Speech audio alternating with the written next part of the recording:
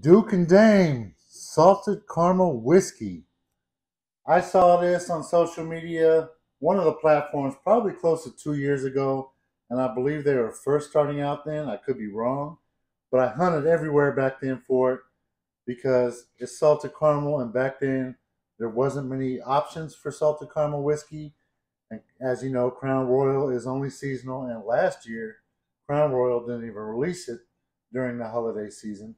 So I really wanted to find it, couldn't find it, but finally found it.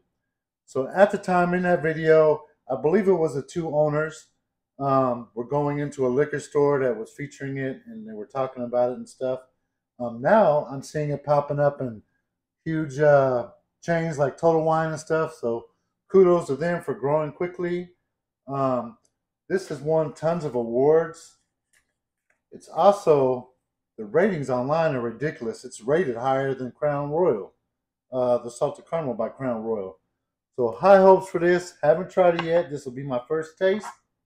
This is also a black-owned company, so definitely check them out.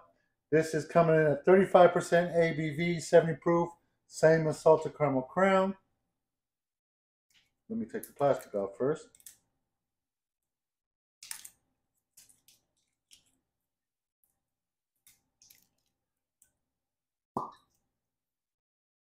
Smells amazing.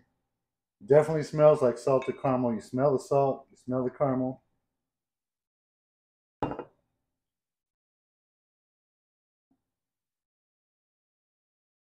That's amazing. Cheers.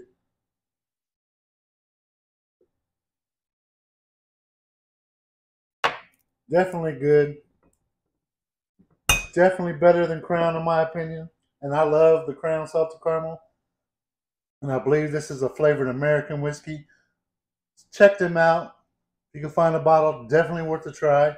They got some great looking cocktails on their website too, so check those out. Cheers.